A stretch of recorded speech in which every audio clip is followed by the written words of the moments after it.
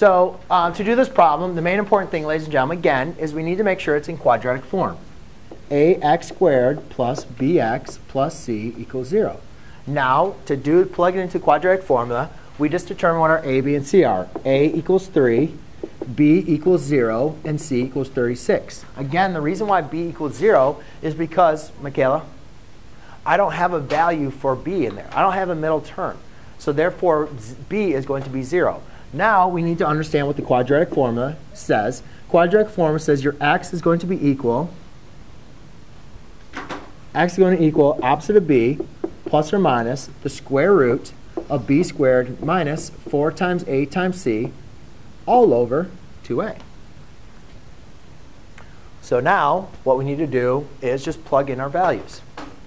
So x equals opposite of 0, which is just 0, plus or minus the square root of 0 squared minus 4 times 3 times c, which is 36, all divided by 2 times a, which is 3. Well, opposite of 0 is 0, so we don't need to write that anymore. Plus or minus 0 squared, and then I have negative 4 times 3 times 36, which is, I guess nobody did that, negative 4 times 3 times 36? Negative 432.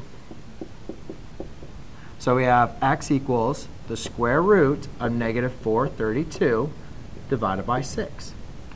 Now, can we simplify the negative 432? Do we have a square number that divides into negative 432? I don't know. Let's pick out our square numbers, right? Our square numbers, we have 4, 9, 16, 25, 36, 49, 64, dot, dot, dot, dot, dot. I don't know. It could.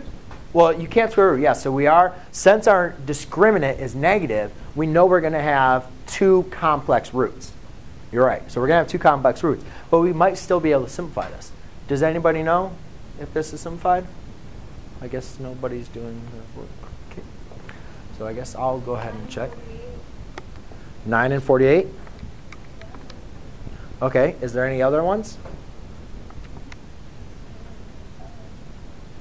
16 and 432 divided by 16. It goes in there, 27.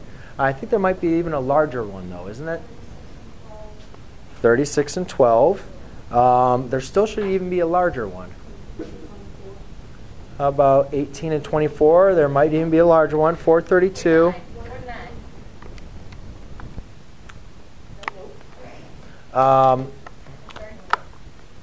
27 and I can't remember what's that. Anybody find out?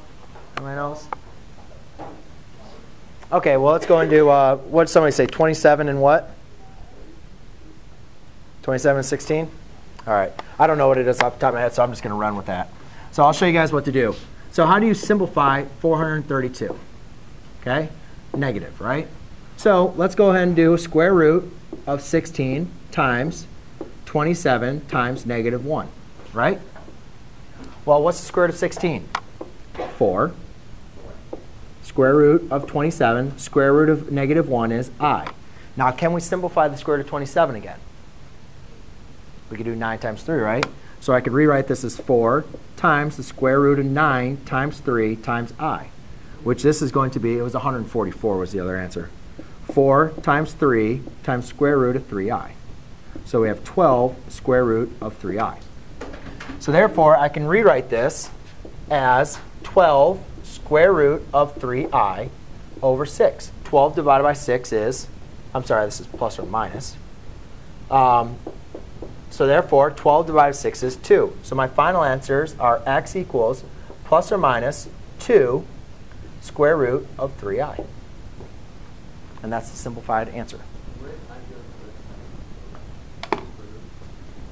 It doesn't matter where I is. It does matter, but I mean,